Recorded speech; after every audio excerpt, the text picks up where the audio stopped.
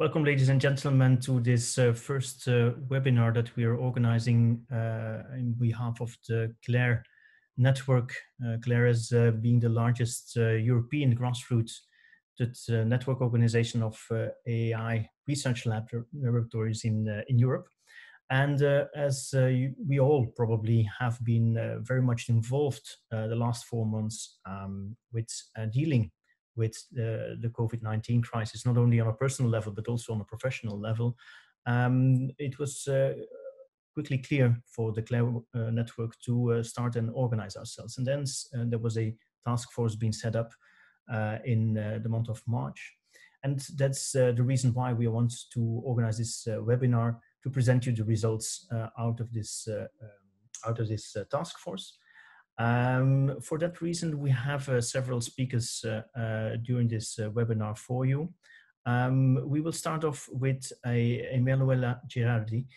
She's representing the CLARE Rome office and is a member of the high-level expert group on AI of the Italian government.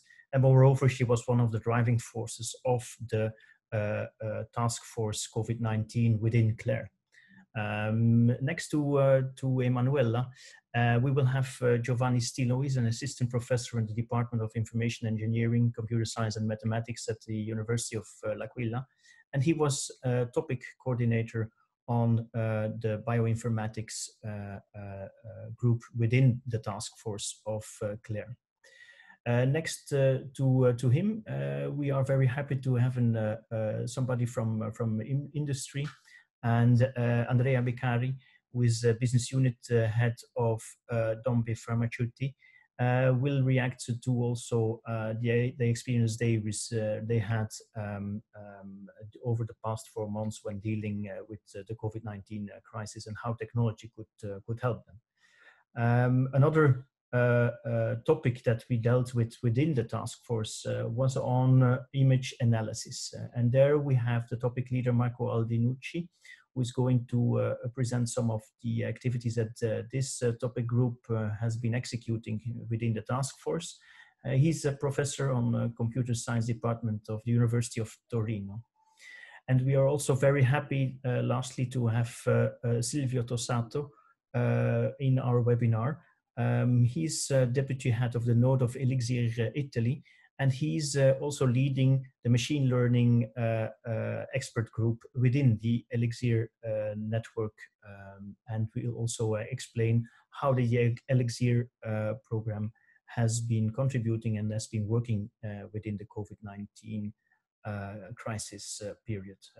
And of course, for us, it was very important to have not only our own people from the CLARE network be present in this webinar, but especially thanks to Silvio and Andrea to be present, because the CLARE network is also reaching out to industry, to other European networks and other new European programs to further collaborate and enhance the opportunities of AI in not only COVID-19 crisis, but of course also in other applications domains.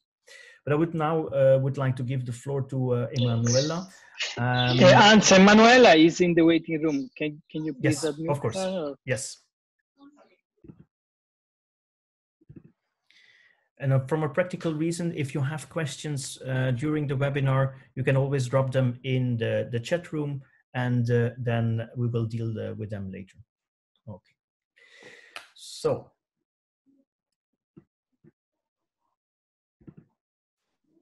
Let's see. Emanuela, did you manage to? Yes, hi everybody, and sorry, but my computer crashed and I had to restart. Bad timing, no problem, no problem. With Zoom, it happens quite often. Okay, so now the floor is yours, Emanuela. I just introduced you, so it's up to you to present. Okay, so thank you everybody. Sorry I missed the introduction.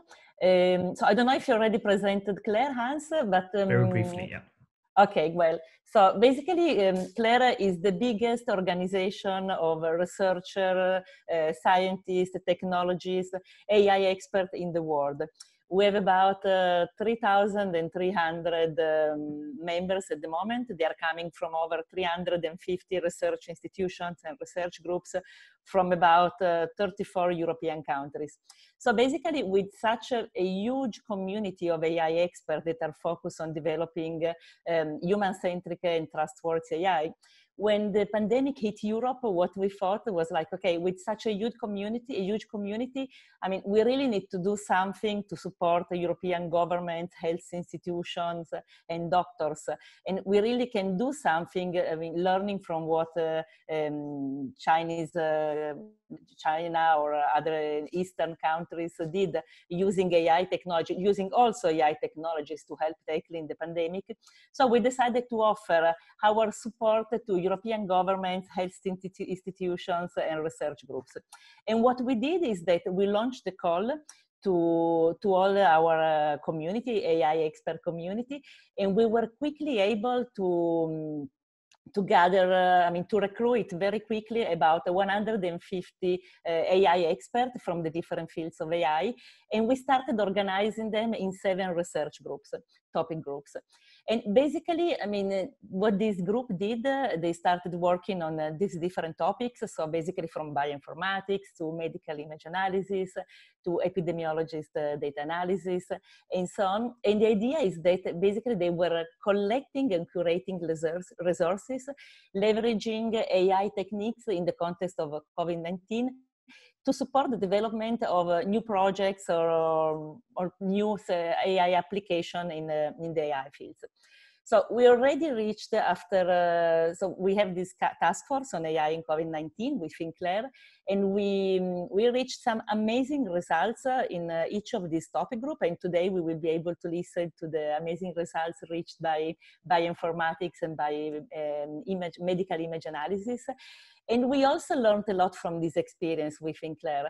And I think that really probably the most interesting, the most important lessons that we could learn by this experience were two basically. So the first one is that we definitely need a multidisciplinary approach when we are dealing with the AI project and the AI technologies. So basically, I mean, we need the AI researcher, they have to work closely together with the domain expert. And this is because they really, I mean, only in this way they can develop very efficient solutions that can be useful for health institutions and for governments. And the second, key lesson that we learned from this experience is that basically we definitely need a better coordination in Europe to develop and share the best practice on AI in health. And this is because if we look, for instance, at some example like the contact tracing app, basically each European state developed its own app. And so if we could have worked together and built a single European app, probably it would have been much faster, much more efficient. It could have been used in each European country and so on. And so I think that learning from this experience that we were coordinating, coordinating and sharing all these European projects on AI and COVID-19 is that we definitely need to develop an AI ecosystem also for health. And this is because we can really do something using AI technology, something useful for improving the health of European citizens. And I do believe that Claire can play a very important role. So this is also about the second phase. The first phase of our task force is about to finish because the urgency, I mean, at least for the moment on COVID-19 is finishing. And so we are really thinking about how we can develop the learned lessons during the task force into something more stable to give really, I mean, a concrete contribution to the European landscape of AI, leveraging on Claire AI communities. I think that if it's, I mean, I could go on and speak for hours probably about the key learning, the key lessons learned from the task force, but probably it makes more sense to listen to the amazing outcomes that have been reached by the topic groups on bioinformatics and on medical image analysis. So I give the floor back to Hans, and if we want to start with probably with bioinformatics and Yep. listening to the results they reached in this topic group. Yes, thank you, Emanuela, for the introduction and indeed of explaining how that the task force quickly grew into a large community of these 150 plus research across Europe who wanted to contribute. And one of these topics indeed was on bioinformatics, and Giovanni Stillo was indeed so kind to lead that one. So Giovanni, please tell us to how that this initiative evolved. Okay, good morning, everyone. I'm going to present some slides. And first of all, I would like to thank Emanuela and Hans for their introduction. And I would also like to thank Davide Bacciu, that basically is the main coordinator of the bioinformatics task force. So I will go very quickly. And okay. Yeah, basically the task force in bioinformatics is composed by an heterogeneous groups of people that is more or less 20 active members across the Europe. And basically we started to working together at the beginning of March. And our background knowledge and skills are mainly focused on the artificial intelligence, machine learning and data science, but we have also some other people that came in from and have some backgrounds from analysis in the omics data and also biomedical data. And as task force, we have set up some aim, some problem that we would like to solve. And some of them are for sure characterizing the disease or trying to understand from an analytical point of view, which are the most important kind of interaction among the viruses and the host, the human in this case. And we are like also to develop some kind of filtering and retrieval strategies to selecting the more appropriate and effective drugs to be used to fighting the COVID-19. And also as well, we would like to build some kind of predictive model on the genetic features of the virus. So, but to be more effective, because these groups have in mind to have as a first goal to have an impact during the COVID, the first problem that we would like to solve was the drug repurposing problem. What it is, suppose that you have 1 million of tested and readily available drugs.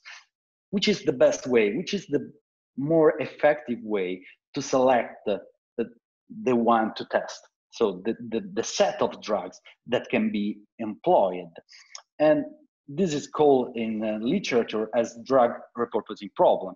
And to solve this problem, basically, you have to, on one point on the one hand, you need to prepare the data, and analyzing the omics data and as much as possible information that you can. And then on top of that, you need to build a model and test it. And so you need to first collect this amount of data, such as the protein-protein networks or the human viral interactome, and as well a list of possible drugs to be analyzed. And our approach, it is mainly based on deep graph networks and network data analysis. And the first outcome that we realized that we need to do is to collect all the bioinformatics or K-informatics data. And since these kind of data are not necessarily easily and understandable and are also spread across a lot of research institutions or companies that provide clearly public available the data, we decided to collect them just in one place and structuring them in a way that it is more easily for other researchers across the Europe to start directly working on the problem without be worried to collect the data and do not spend a lot of time to collecting the data. So it is all the data are now, this is the first outcome that we have reached, are all collected in just one place and are ready available. But to go through and to see which are those data that we have collected in the detail, first of all, we have collected the protein-protein interactome, that basically it is a network that collect the interaction among the proteins of, in this case, of the humans system. And also we have other information that characterize these proteins. And one of these information are the domains that are basically distinctive functional properties of the proteins, and families that characterize and group together the proteins, and the pathways that basically it is an order series of events that are going to transform the proteins and create some biological products. And we also collect on top of all this data the biological terms and concepts that are already available from the gene ontology on the web. And to conclude, we need also some information about the interaction among the drug and the humans, and some information about the drug structure at very detailed level. And since there are the chance that some drugs have some adverse effect if they are administered together, we also collect the kind of interaction that one drugs have with another. And to conclude, we also collect all the possible disease in general and the virus that contains also the COVID-19 data related. And so at the end, which is the outcome? The main outcome is that we have all this data just in one place. And this enables the bioinformatics researcher to start to working directly on the problem. And we do not decide to narrow too much this data. So these data are selected for the problem, but are not too narrow. And the results, so in this way, is already available to be used primarily by computer scientists, by computational biologists, and bioinformatics scientists. Just to give an example of the kind of data that we have collected, in this picture, we can see the interactome, so the protein-protein interaction, and it is limited to the part of the proteins that are infected possibly by the COVID-19. And clearly each dot in the picture represents a protein, and a line among two dots represents an interaction among them. Just to conclude, the results is public available using a GitHub repository, and that you can easily access the data using also the QR code on the left part of the screen. And if you are more interested on a detailed description of the results, you can have direct access to the description, but the description is also contained in a repository. Thank you very much, and I guess I will give the floor to Hans back. Thank you, Giovanni, and indeed great to see how that this evolved. And of course, this is really, of course, also of interest also for the pharmaceutical industry, and that's why the reason that we also wanted to hear from Andrea from the company Dompe, to see if they challenged also the similar type of problems, and how that from an industry perspective in the R&D unit there, they were looking at the problems, that there were similarities or also maybe some other problems that showed up, which are maybe typical for pharmaceutical companies now, of course, in the rush towards the search for a vaccine. So, Andrea, please let me hear from you. How did you guys experience that?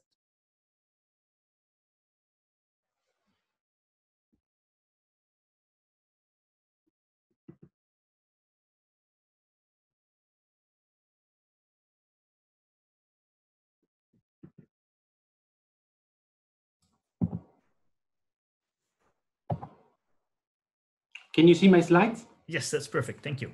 Okay, thank you.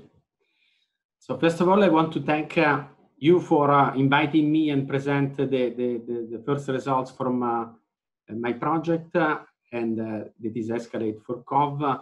And also I thank the previous speaker to have so clearly introduced the concept of repurposing. That for sure in this kind of situation is the only answer, I mean, in the first year of the pandemic, because vaccine will arrive in definitely more than a year. So we have to focus on the attention of things that can provide some support immediately. So first of all, I want to spend some words on the consortium itself. So it's a EU Horizon 2020 financed project involving more than 18 partners around the Europe, quite well represented in my opinion. And now we have more than 200 researchers involved in this project. The consortium is designed to be a fully integrated drug discovery and development facility, because we combine the design and selection of drugs mainly for repurposing in this phase, but we also have experimentally facility to validate in vitro and in vivo the finding of the computational simulation up to the design of the clinical trials.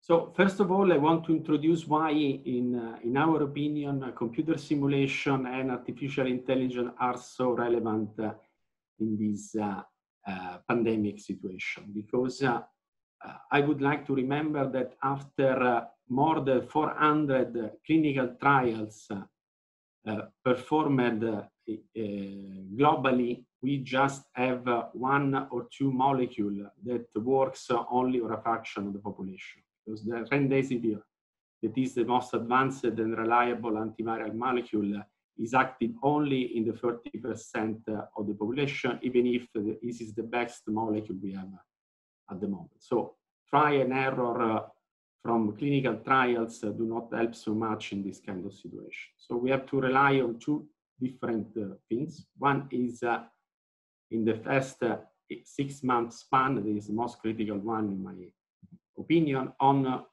wet lab experiments, so identifying molecule from experiment in vitro and in vivo, but we have the drawback that developing this assay and validating this assay will take time. So for sure, in the first 3-4 months of the pandemic crisis, we don't have proposed molecule from wet lab and experiments, just because we do not have the assay and the system ready. And then in the second phase, then we arrive validated assay, we can have molecules that come out from these experiments that could be at least have a preclinical validation on in this case on COVID-19. From the computer-aided drug design and in general for all other machine learning, artificial intelligence technique, of course we can, I talk only for our experience, but of course there are many, many different ways to perform this. In our hands, we start from 3D homology models, so the reconstruction of the 3D structure of the molecule of the viral proteins to identify molecules from similarity in the binding site target. So we are looking for molecules that by chance interact with known targets on other indication, in other, for example, viral or antibiotic or other mechanism of action that by chance have a similar pocket in the protein, in the viral proteome. Then we are able to generate validated, in silico validated virtual screening procedures, and now we can look for molecule. We do not rely on the antiviral or the similarity in the cavities, but are able to interact effectively with the protein of the virus. One important point is quite different from other group. We focus on the entire proteome of the virus. So we analyze all the functional protein of the SARS-CoV-2 instead of focusing on one or two protein at the same time. And we think that is a more successful approach, and I try to show why. So in this second phase, we can generate molecules coming from virtual screening experiment and can be suggested to be used in clinical settings. And then we are in this phase now. We have computer simulation supported by experimentally validated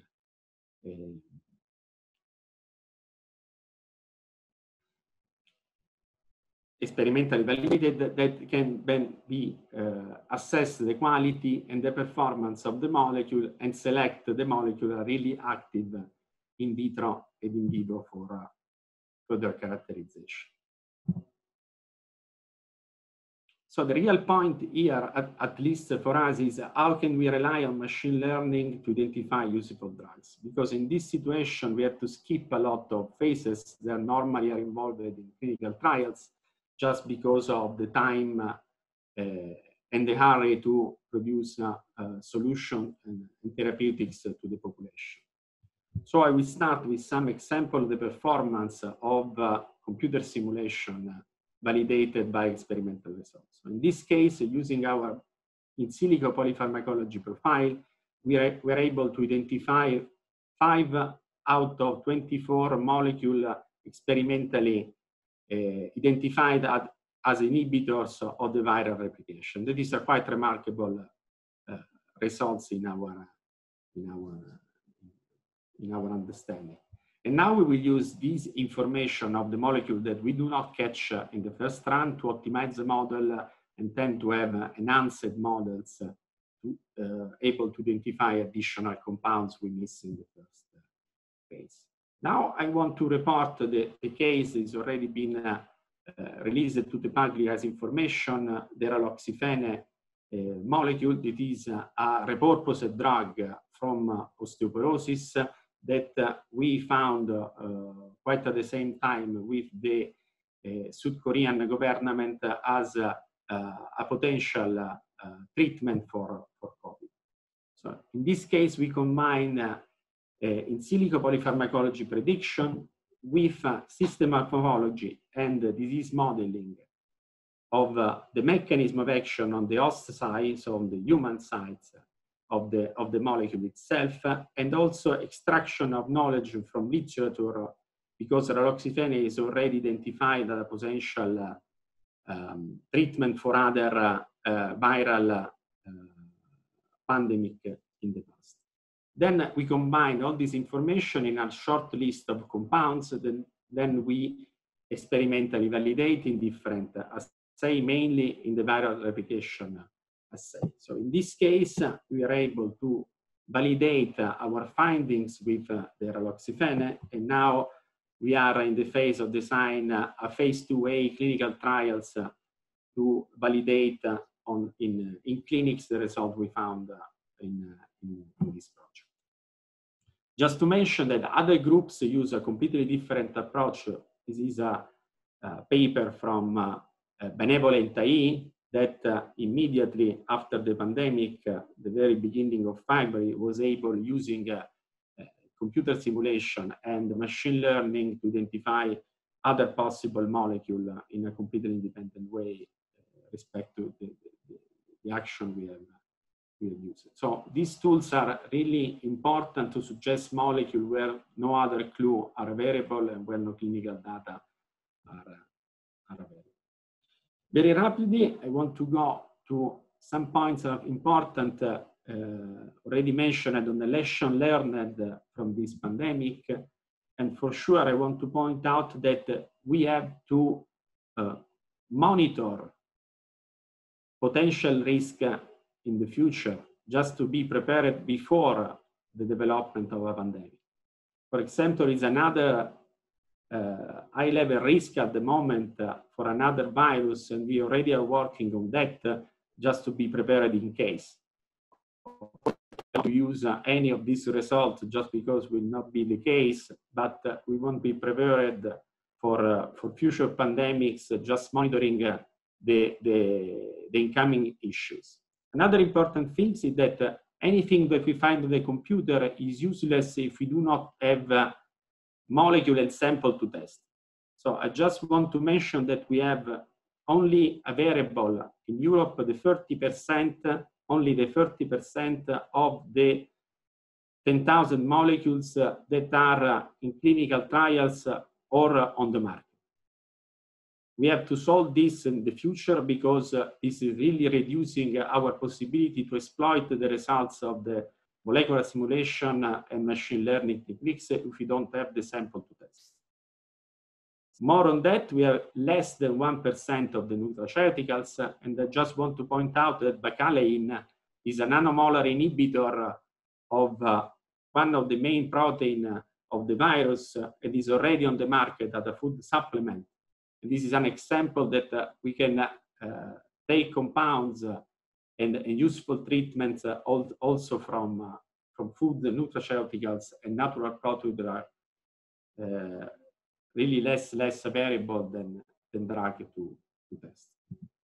Second, and this is one important thing from the computer simulation story, is that we need to combine all the techniques. For example, I heard from Giovanni a completely different approach in addressing the problem. And I'm sure that combining their information with our techniques, we can only advance and augment the chance to find novel treatment faster. We haven't done because we don't have the knowledge and we don't have in place a network to immediately have access to additional competence on this. In the future, we have to start to thinking how to complement all the possible approaches that bring a piece of the information on a global system to have the fastest and more reliable answer, because we have to arrive to the clinics with the shortest and the lowest number of molecules with the highest chance to be active, and not waste more than 400 clinical trials on wishful thinking of clinician in most of the case without any validation or any clue on the real mechanism we are trying to address. So the time is finished.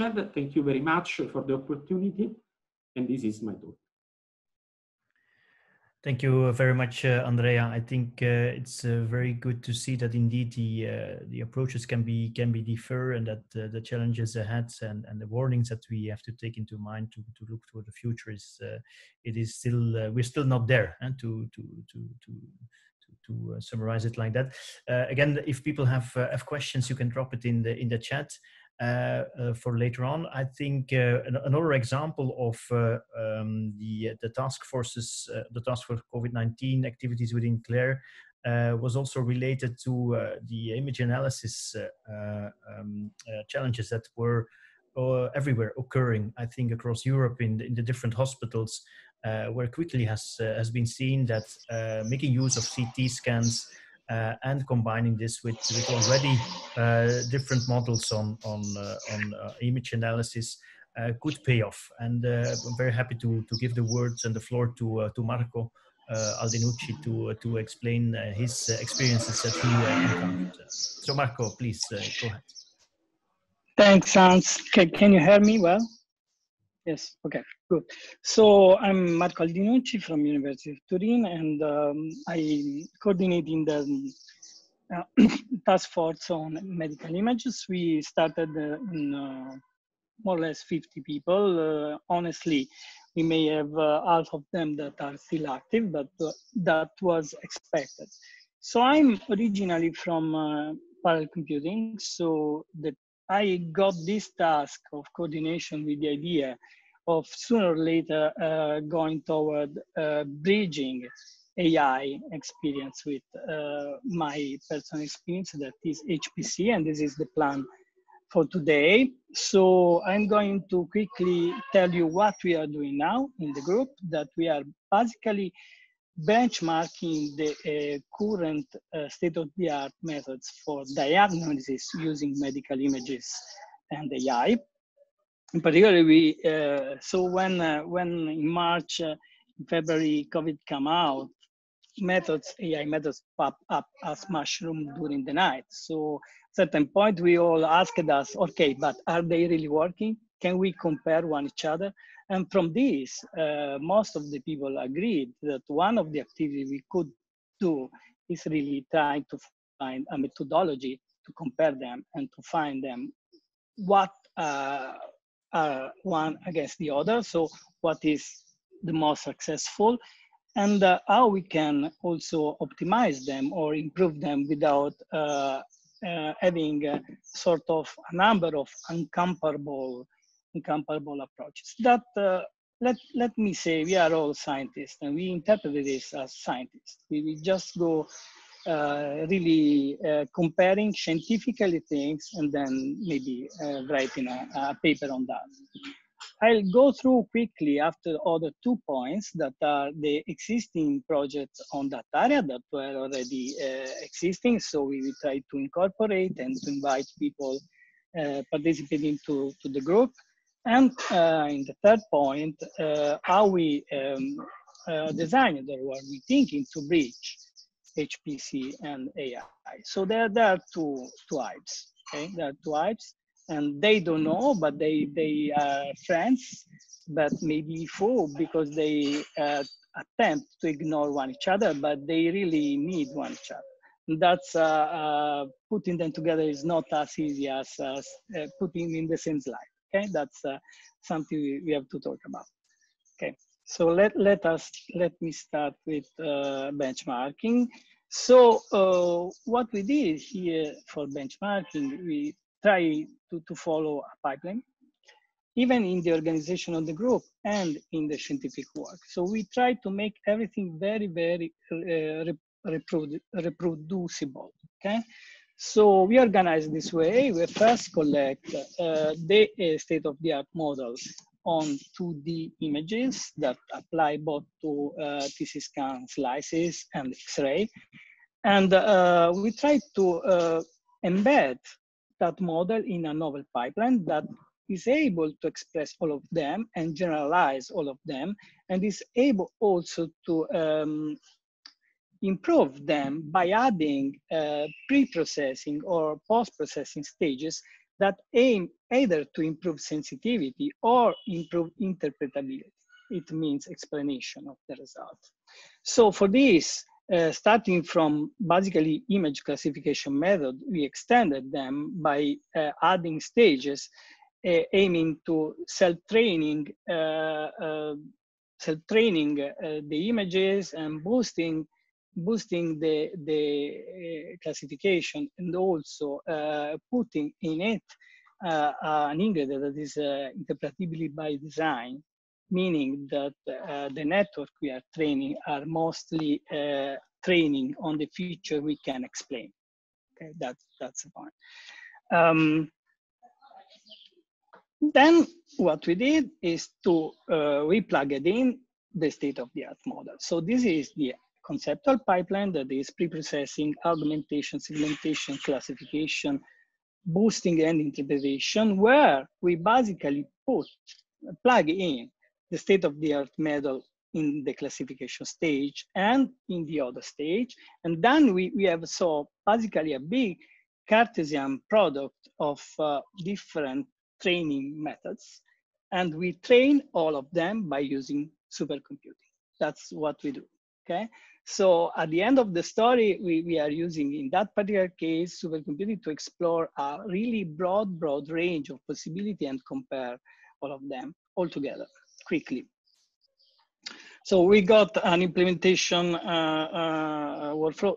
Can you see my slide moving on or not? Because I got the impression that, no, sorry. So please tell me, because can you see now? Okay, so I was trying to move the slide, but for some reason they don't move. So that was the second I showed, that's the third, and so I was talking over that, and that's the pipeline I were talking about. So I'm sorry, but I didn't realize that the slide didn't move. And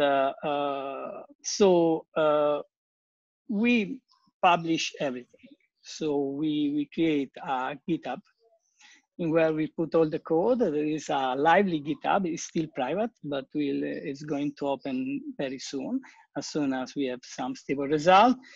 And this work has been really collective. We organized in subgroup. There have been many people working on different parts of the pipeline that are mentioned. There were a number of people that are mentioned here from different institutions, University of Torino, Catania, Bucharest, Lancaster, and so on and so forth.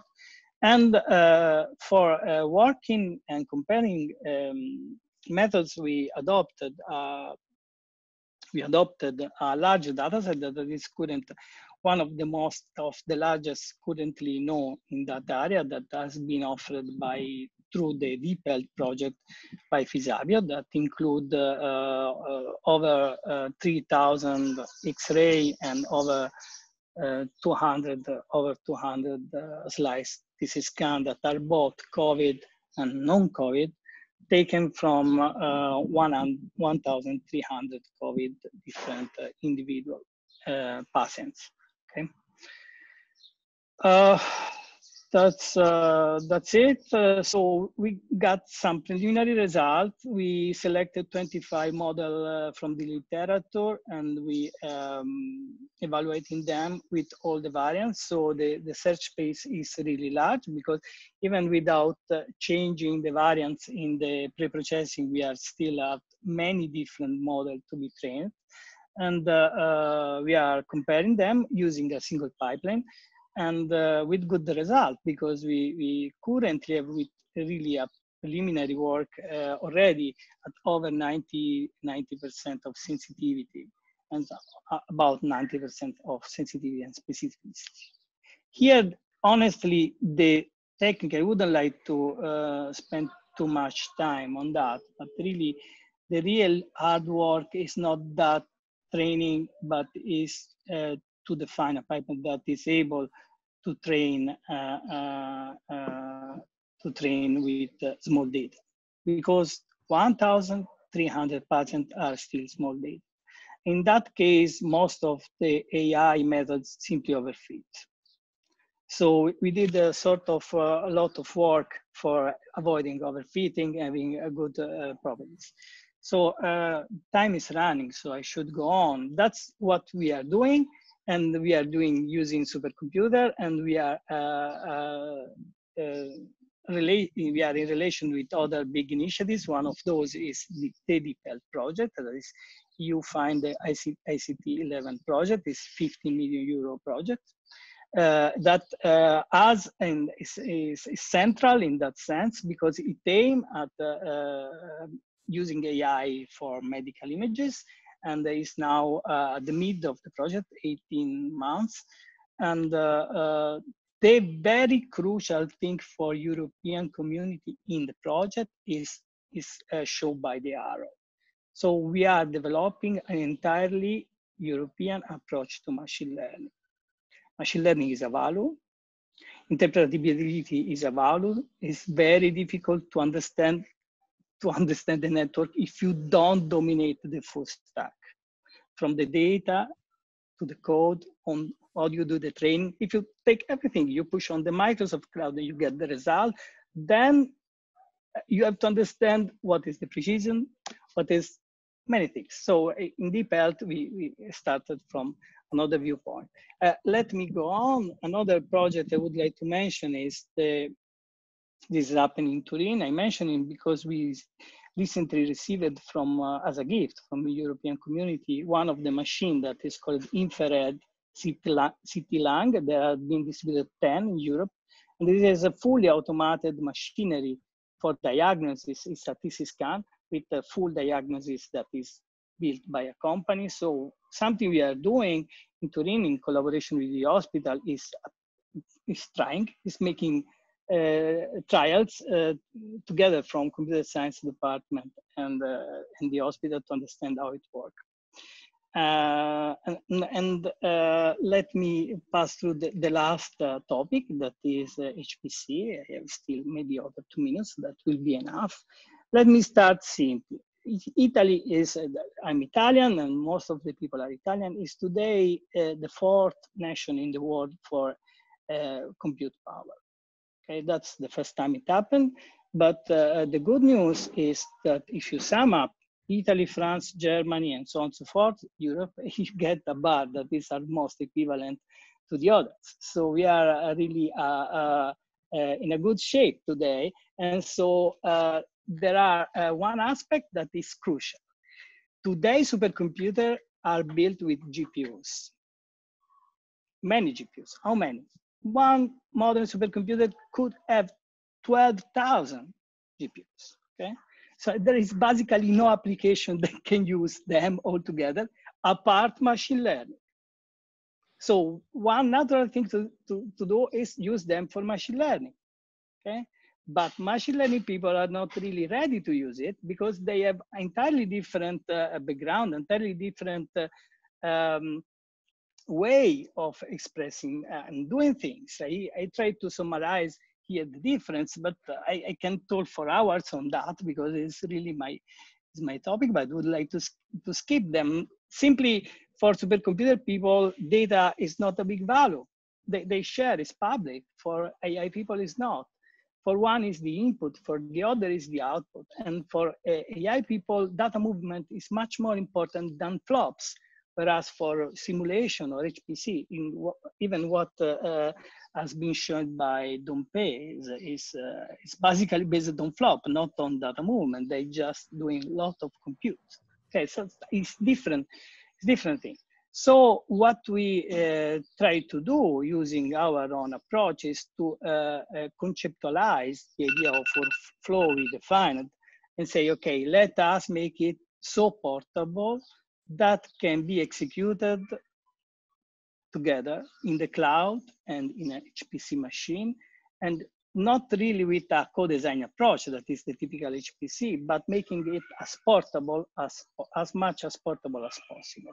We would really to plug in your method, your machine learning method in the right place and make it working on a supercomputer. That's our task. For this, and that's the last slide, we are signing today or maybe tomorrow, I'm not sure, a new memorandum of understanding that is from CLAIRE, and is a big data association that collects Cineca. This is the largest supercomputing center in Italy, INFN, Enea, and many others, and that basically supercomputing providers, CLAIRE, and the consortium of Italian National for Informatics, that is another big consortium, trying to develop specifically this point, how to make supercomputing really usable by AI research.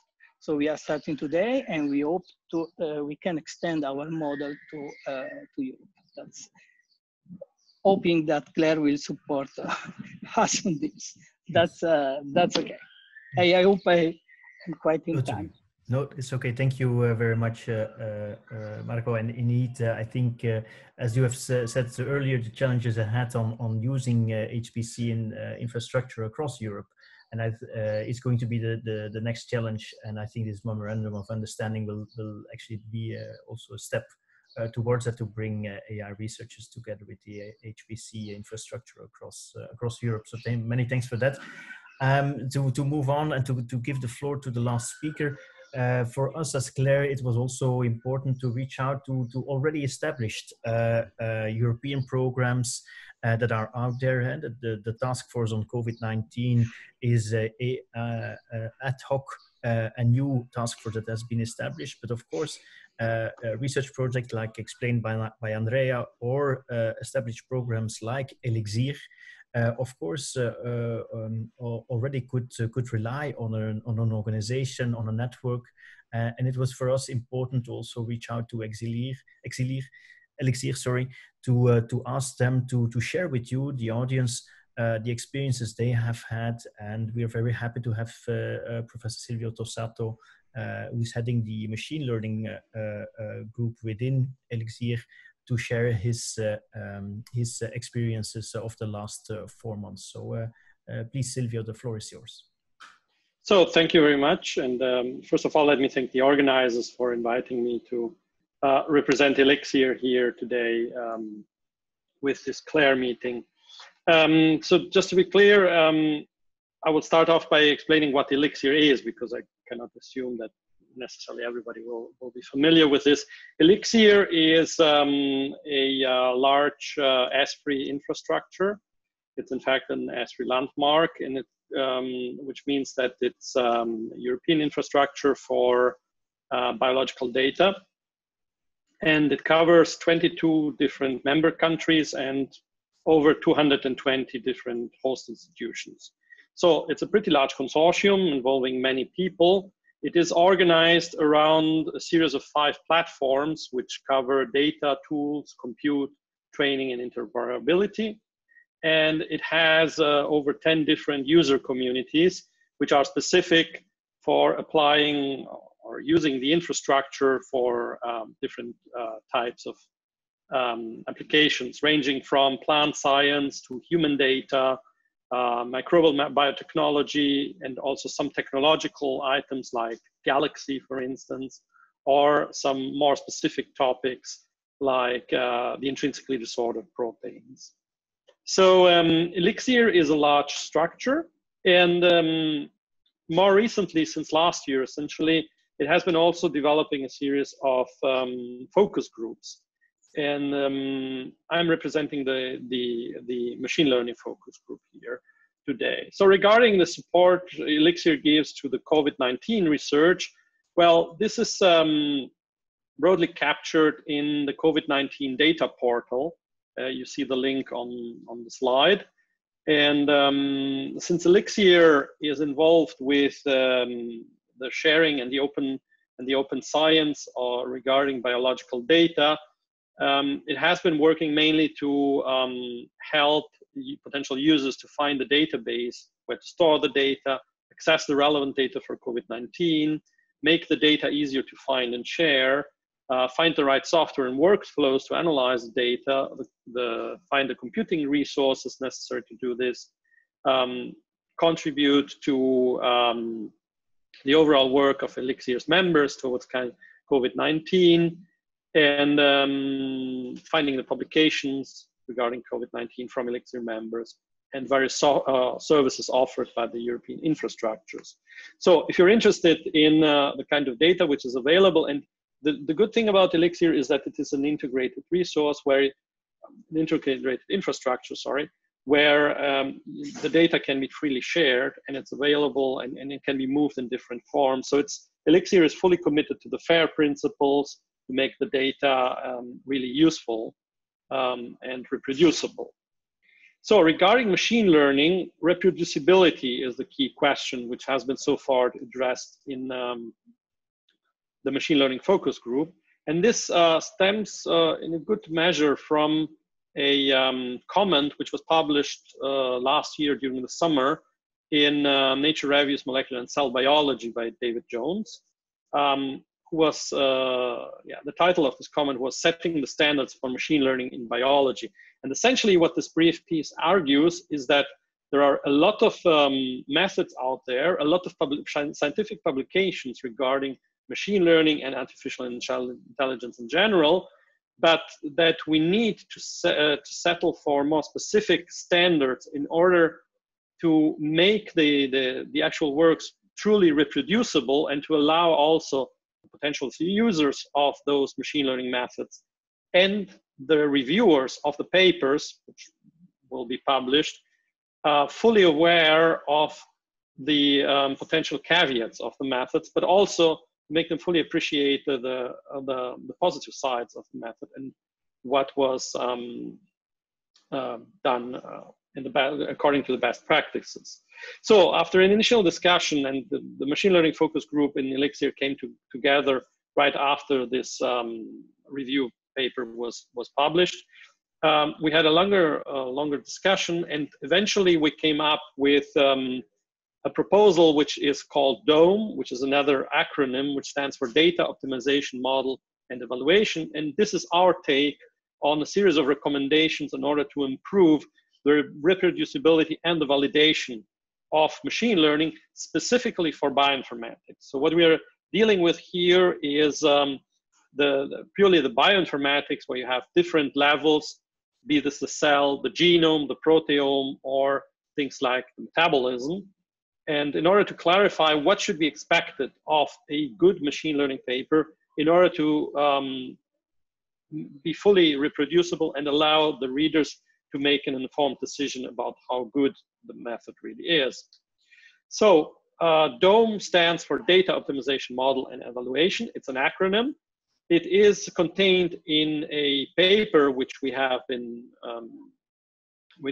written and which is currently under review with a journal, and the preprint is available from the link you see it there in archive. So let me show you briefly what each of those four letters means and or how this can be of relevance for machine learning. So the data component here would be related to the provenance, the data splits, the redundancy between the data splits, and the availability of the data. So on the bottom part, you see a number of questions which we have associated with each of these elements. And essentially what we would like to guide is the writing of an extended materials and methods section, which could be, for instance, in a supplementary material of a paper, where the authors describe all the details, if I may add, all the gory details of the machine learning method they have been using, and so that they make it fully available and fully transparent so that people can be judging it for their own value. So the data component is really mostly about the data sets being used and how they have been treated.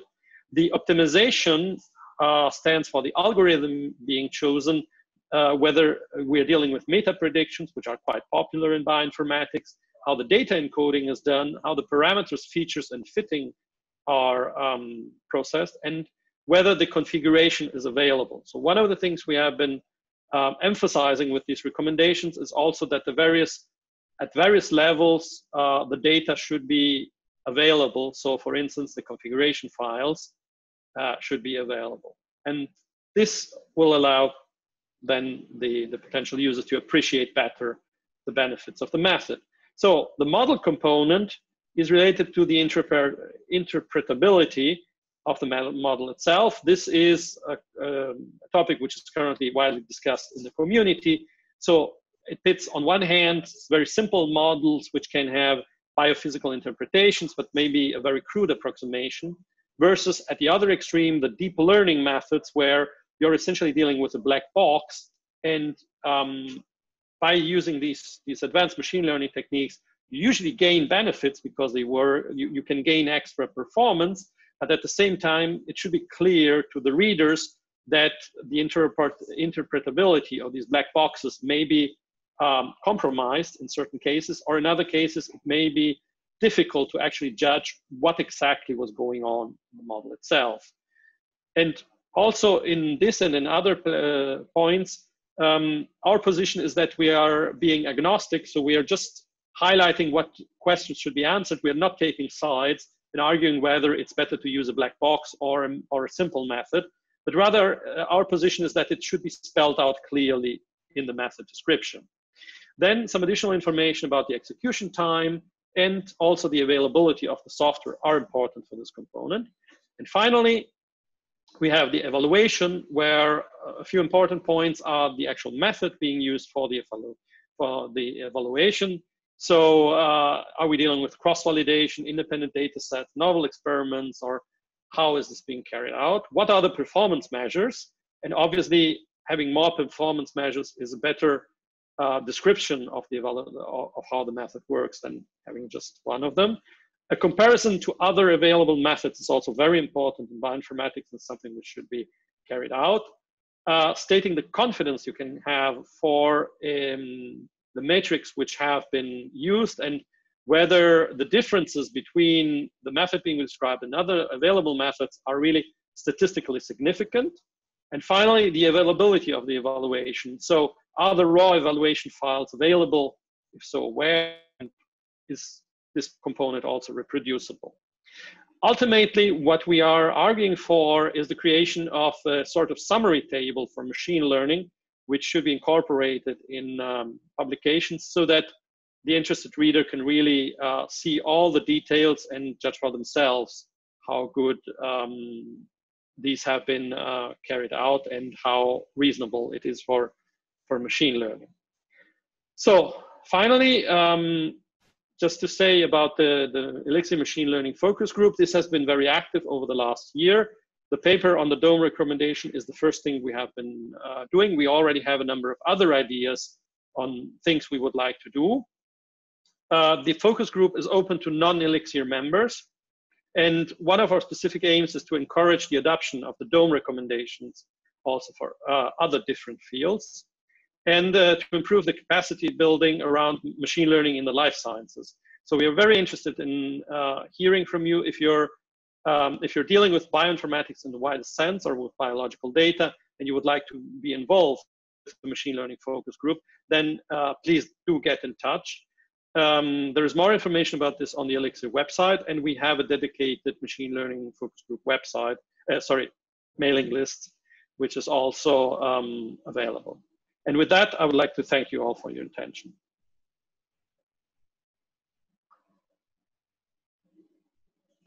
Thank you, Silvio. Thank you very much. And also I would like to thank all of you be present as a presenter to actually be very much in time and to keep us on more or less on schedule. If there are some questions out of the audience, I would really happy to join. There were some practical questions relating the availability of the slides and recording of the webinar. But if you have some questions for one of our speakers, I would like to grab maybe an additional 5 minutes of everybody's time to maybe address them to one of our presenters. If looking a little bit here in the chat.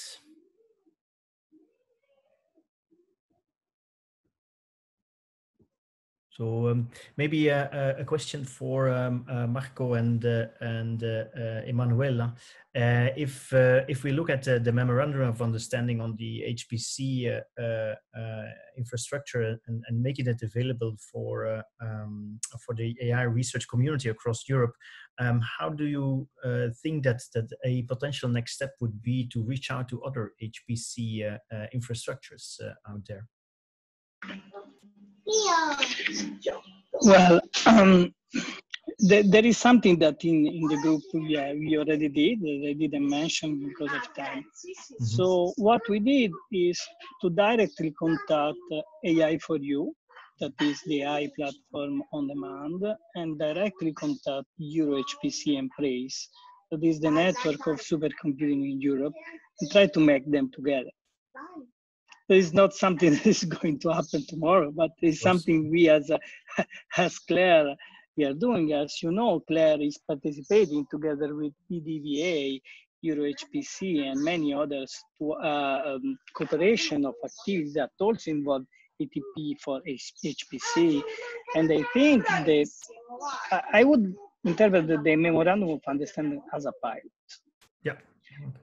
If it works, I think we will very relaxedly ask Claire, going in that table where there is EuroHPC, BDVA, and others, AI community, and say, okay, we did something that worked out. It is free.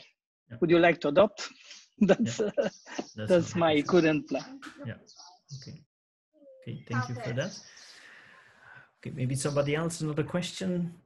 And if not, of course, I would really invite all of you to maybe have a revision of the webinar once we make it available. We're also going to see if we can present to you the slides that our presenters have been able to make.